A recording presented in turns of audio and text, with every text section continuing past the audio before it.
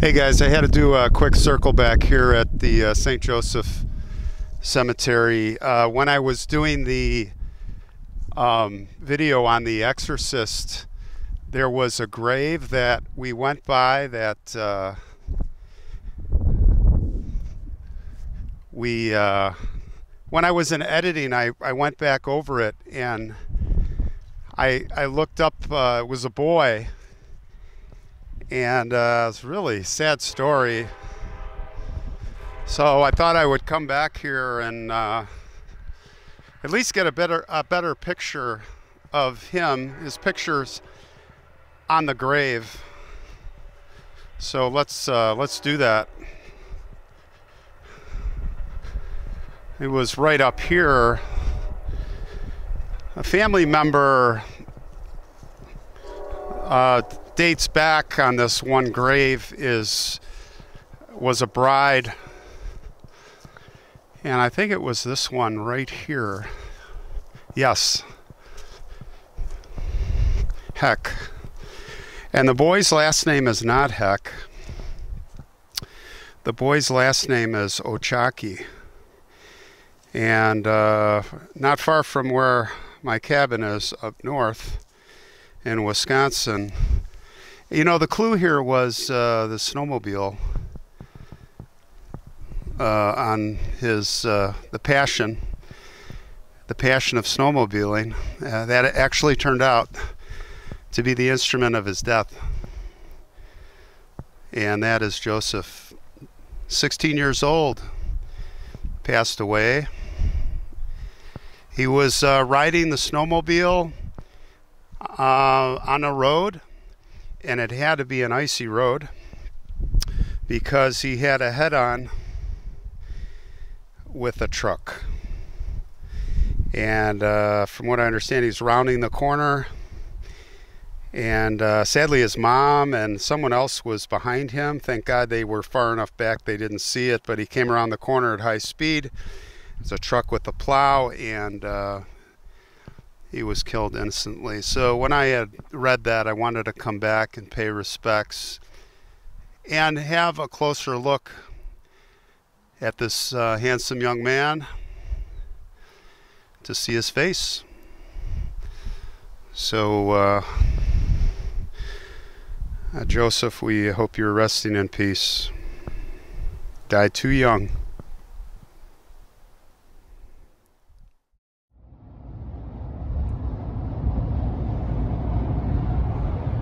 Hey guys, I am just getting off the highway here in Forest Park, Illinois, just outside Chicago, maybe 10 miles, and the cemetery is right here. This is called the Forest Home Cemetery, and this is going to be a quick one today. I just want to look up a gangster from the St.ValentinesMassacre and Resurrection Mary here. And also there's a weird mausoleum I saw on another channel, if I can find it. But anyway, let's see what's up. We're in. Okay, we have found the grave of a guy named Adam, aka Frank Hayer, and it's right up here. He was a gangster, and he was part of the Bugs Moran gang. He was only 7 months married, and his wife still at that point hardly knew anything about him, as well as a son that he had that he would only see every few months. He didn't know anything about him. Well, not surprising. He was the accountant for the Bugs Moran gang. And as the accountant, he was there, unfortunately, on that fateful day, the St. Valentine's Day Massacre. He was a victim. The SMC Cartage Company, where it happened, it was his building. He was the leaseholder. And here he is. There are no markings whatsoever, which is somewhat common of gangsters. If you can find their graves. In those days, I think they were challenged to get buried on consecrated ground. I don't know that this is, but also they probably didn't want him to be, you know, souvenir hunters and gawkers, that sort of thing. But what else can I say about Adam, aka Frank? Well, I can tell you that his dog, that German Shepherd, that was his dog. Its name was Highball. It survived the shooting, and it was the dog's barking that brought the authorities in, the incessant barking after the massacre. And in that massacre, this man, Adam Frank Hayer, had 15 bullet wounds in the autopsy. So he will forever be remembered as one of those victims, and that the dog, Highball, was mentally screwed up from that incident, you could imagine. I don't think they put it down, but it was it messed that dog up. Anyway, that's the legacy.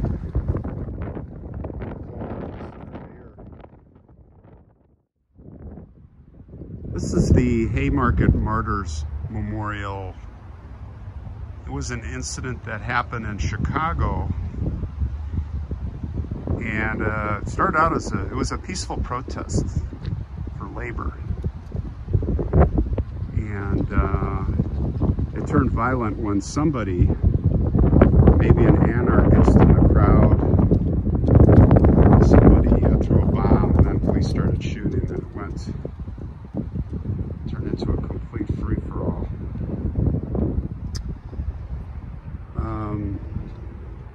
There's some roses here.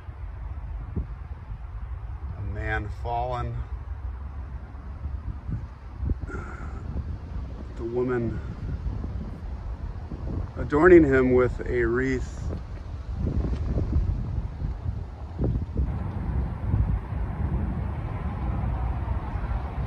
This is a monument for Emma Goldman. Emma was an anarchist. The Haymarket riots inspired her to become an anarchist and political activist. She started a magazine and was pretty well known around these parts. I think eventually moving up to Toronto. It's an interesting carving, and she is obviously remembered.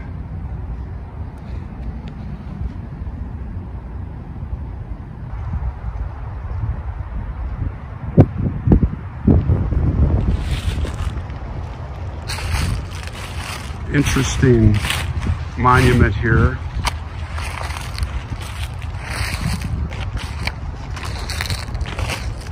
Some children.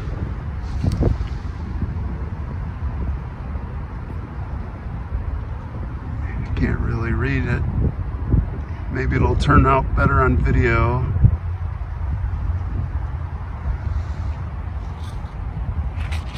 Wonder who they were.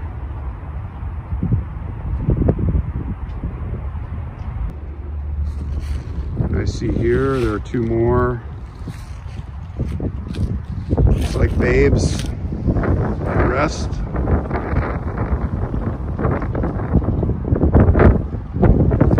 Melting away like the sands of time, this limestone. Barely can read it. 3 years old, I believe it says.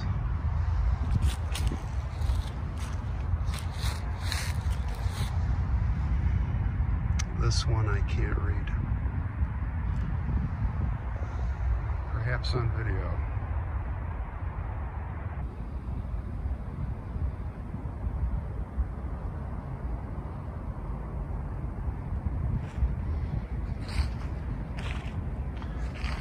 Some mausoleums here built into the side of the hill in major disrepair.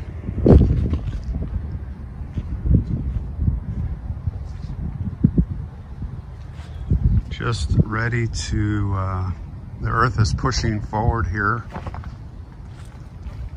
It's a big metal door, cast iron. And beyond it is more metal.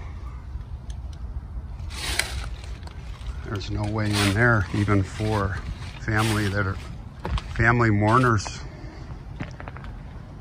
Davis, rusted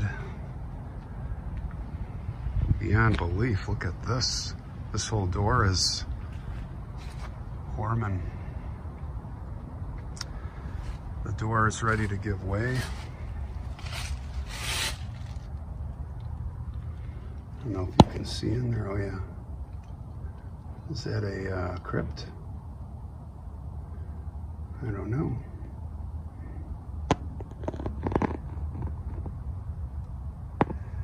Let's look over here.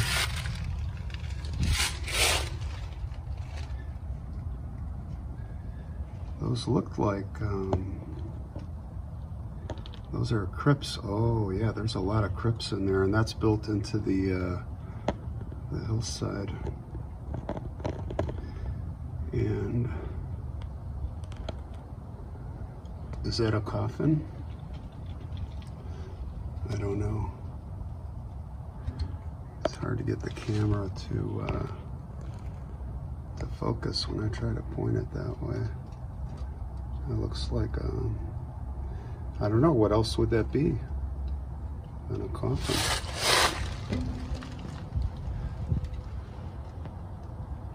Try to get a close-up.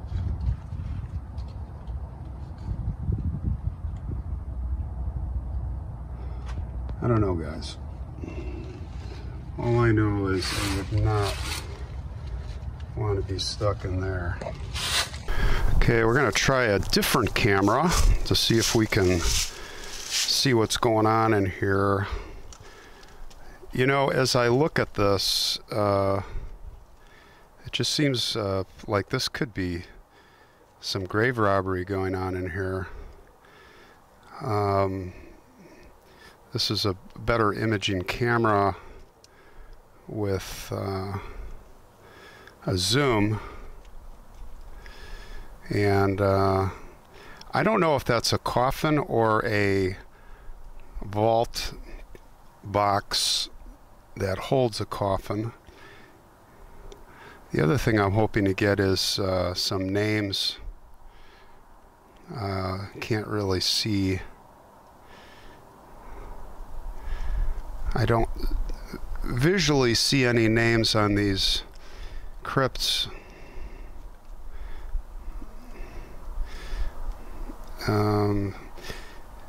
I mean, the mess in there, there's such a mess. It's got to be grave robbery. I don't know.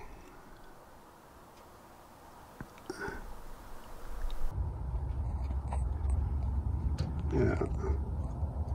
Here's a detailed shot of the side of it. There's a lot of bodies in there. A lot of people. I don't know how high it goes.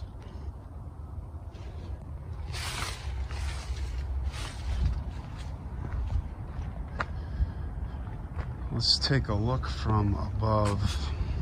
I'm gonna put my camera in here.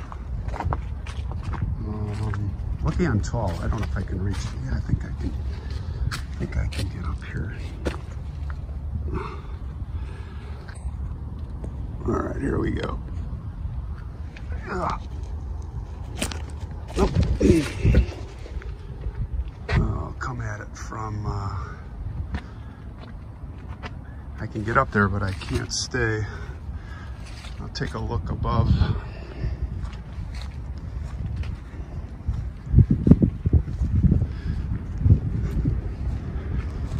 Not sure how stable that's going to be. This is interesting. A vent. I'm on this concrete roof, but this here does not look very stable. I think I'm trying to think that hole. I'm trying to remember where that hole was. I think it was over there.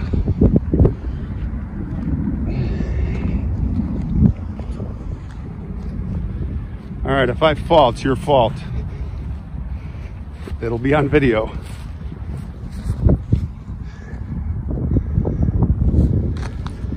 I'm gonna proceed very carefully here. This hole, what roof structure there was, is completely caving in. I'm definitely not gonna stand there.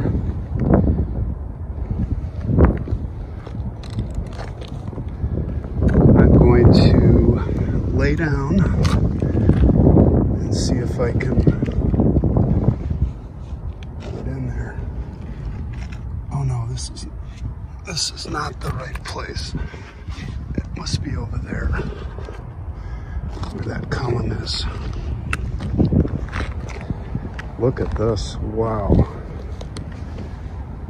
That is just going into the depths. They say that families are responsible for upkeep of the graves, but I don't know. What happens when the families are gone? This is what happens. That's why they build them all out of granite, and you got to make this stuff like permanent, because you will be forgotten. I can guarantee you this is forgotten. Where was the hole? Oh, it was up here. Okay. So I can step up there. All right. Let's try this again.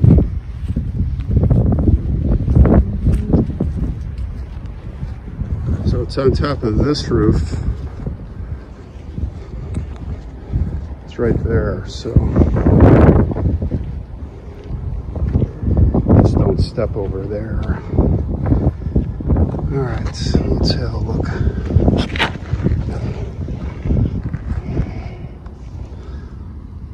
Oh man, it really smells bad. Crap. Guys, what am I doing?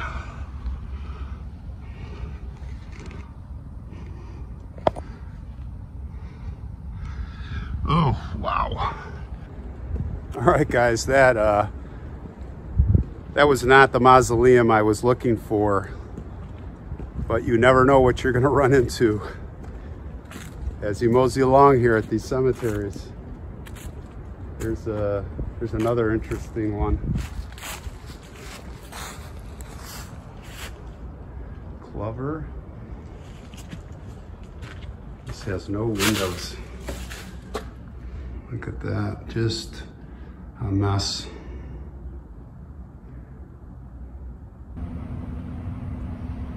We got some deer here, paying their respects and eating acorns.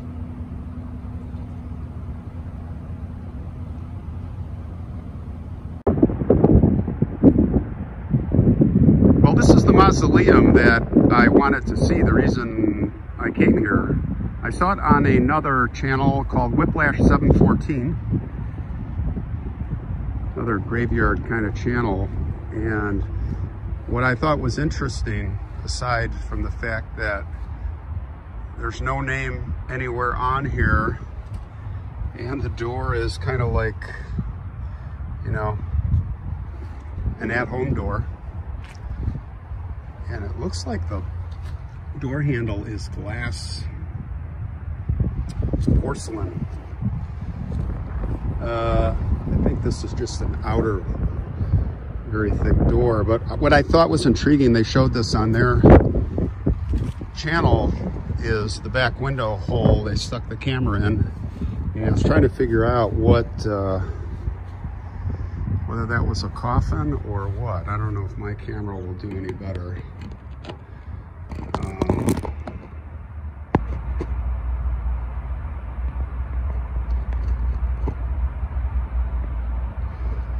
Those look like handles for pallbearers on the side of a coffin, and it does look like a coffin lid.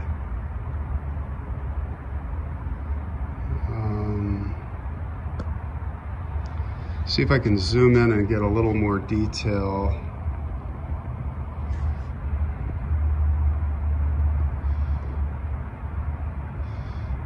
On the top. It's really hard to maneuver here. This is kind of the best angle I can get, but I don't know. That looks to me like coffin. I can tell you that it doesn't smell here, or not. You know, by now the body would be all dried out anyway, but it was very interesting that this would just be left like this. It's like some ornaments or flowers on top.